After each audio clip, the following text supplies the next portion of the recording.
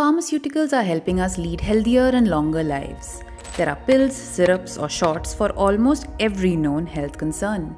However, there is growing evidence that pharmaceuticals also make our planet sick in devious ways when not managed properly. Humans and animals consume over 100,000 tons of pharmaceutical products every year. That's about the volume of 500 blue whales. Chemical compounds from these drugs enter the environment in various ways. Through wastewater discharged from manufacturing facilities, through human and animal excreta and farming practices, through improper disposal of unused or expired medicines by consumers.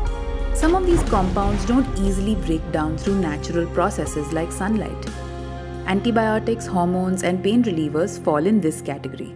They persist in the air, water, and soil environment for long periods and become environmentally persistent pharmaceutical pollutants, or EPPs. Because of their several human and ecological impacts, EPPs have been recognized as an emerging policy issue. Before we inspect the impacts of pharma pollution, let's look at where the pollution comes from. Ironically, one of the drug components that becomes particularly harmful to the environment is the very thing that makes medicines work: the active pharmaceutical ingredients, or APIs. Imagine a cake. The main ingredient is flour. APIs are that ingredient for these medicines. They affect the biological processes of the consumer in a way that impacts their bodily functions to help fight off sickness or reduce pain. There are over 4,000 APIs used by the pharmaceutical industry to make medicines for 8.1 billion people and even more livestock. Due to unsafe manufacturing processes, usage, and improper disposal, these APIs are now in our drinking water, sewage, rivers, oceans, and soil. Globally, over 600 different APIs have been detected in our environment. Anti-inflammatories like ibuprofen and diclofenac have been found in the Cauvery River. Blood pressure medication like metoprolol has been found in coastal waters near Maharashtra, and azithromycin, caffeine, diclofenac in 6 crucial rivers. Sometimes the quantities are harmless, but other times the impacts are significant. Psychiatric drugs found in marine and freshwater habitats have been shown to alter the social and foraging behavior of fish. Endocrine disrupting drugs affect the reproductive ability of fish and even increase the risk of breast cancer in humans. One of the most significant impacts of increased use of antimicrobials is the creation of microscopic Frankenstein's monsters, antimicrobial resistance, or AMR. AMR occurs when bacteria, viruses, fungi, and parasites change over time and no longer respond to medicines, making infections harder to treat.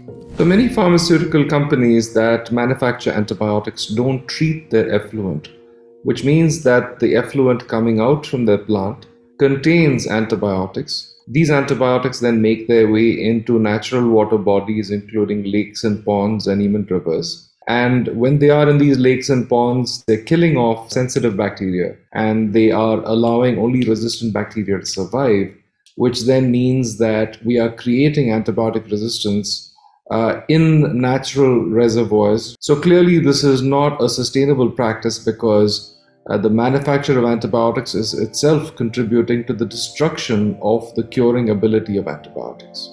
AMR is so serious that the WHO lists it among the top 10 threats to global health.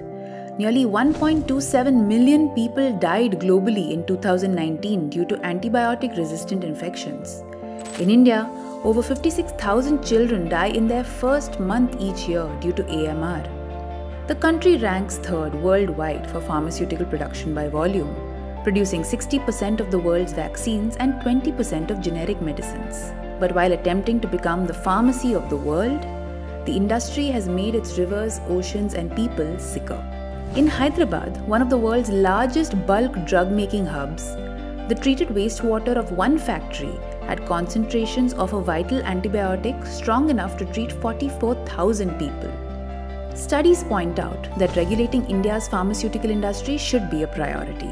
We can address it by following global norms for good manufacturing practice and not allowing untreated effluent to flow into natural water bodies. But many companies in India continue this practice. Now they all think of it as just a cost for their manufacturing, therefore they don't want to take on the cost and they continue doing what they're doing. So it's both an enforcement issue, but it's also what you would call an appropriate behavior or ethical behavior on the part of antibiotic manufacturers.